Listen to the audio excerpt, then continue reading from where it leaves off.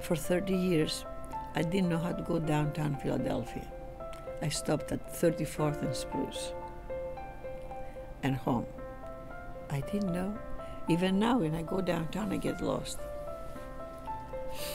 because there is no time. It's a lot of work and passion to get it done. We set the stage by measuring all the bodily functions and how we could control them. Now it's a question of refining the application of that knowledge. I guess everybody feels they live in exciting times, but I truly do believe this for neonatology. We've completed our first 50 years and we're moving into the next 50 years. And I think we're on the verge of making great discoveries, using data and information much more wisely, and changing the way we provide care for these critically ill infants. Our goal or our benchmark of best practice and how good were we in terms of our care shifted from just not only purely survival but really looking at their quality of care. At that time we thought we knew best.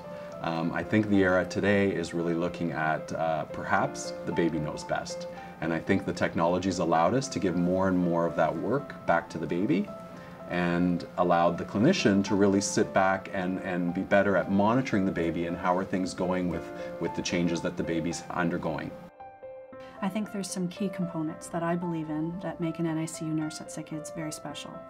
And it's the blend of the art of healthcare and the intuitive practice to blend with the science, which is the knowledge, the technology, the physiology. These two major components really allow them to be as compassionate and caring as they can, and also to be experts in the care that they provide to the patients and families. What can we do better with what we already know, rather than trying to find the next new magic bullet?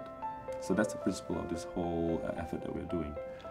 We started by looking at different hospitals in Canada to see who does well in what.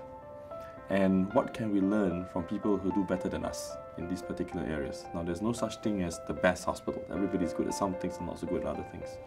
So by doing that, we were actually able to demonstrate, for example, that when we studied 12 hospitals and got them to work together, altogether they were able to reduce infection rates by 44% and chronic lung disease by 15%. You can never sit back and sort of say, well, yeah, things are great, because there is always room to do things better.